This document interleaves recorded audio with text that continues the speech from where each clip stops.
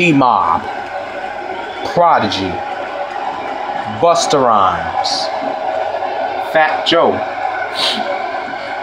The Pit.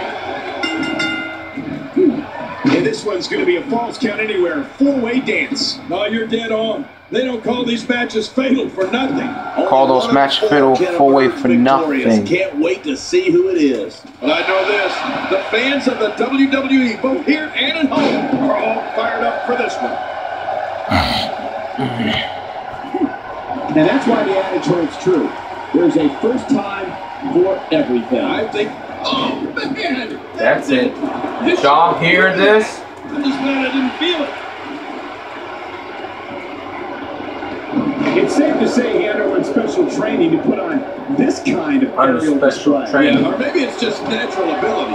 I love Def Jam. Natural abilities. No love lost between these two. Now, Yeah, sidewalk slam. Oh no, a slam like that is all raw power. I think the entire ring shook. My back hurts just looking at it. I wouldn't sweat that. He had a small slip up. He's fine. Slam. In a match like this, it's plain and simple. Looking for all the glory here.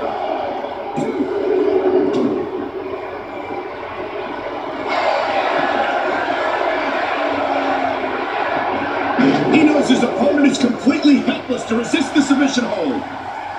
this is exactly how... Yes, submission, bitch. D-Mob is the boss now. That's what I'm talking about.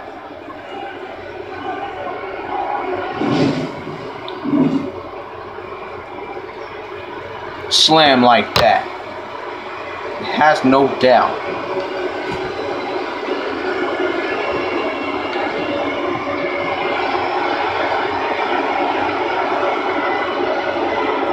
Here's your winner, Daryl Lewis. You punks are all the same. No skill. I can't believe what these four competitors I love Def just Jam. put their bodies through. What a battle. And as we expected, WWE Extreme Rules has been a brutal evening. Ha. Boom!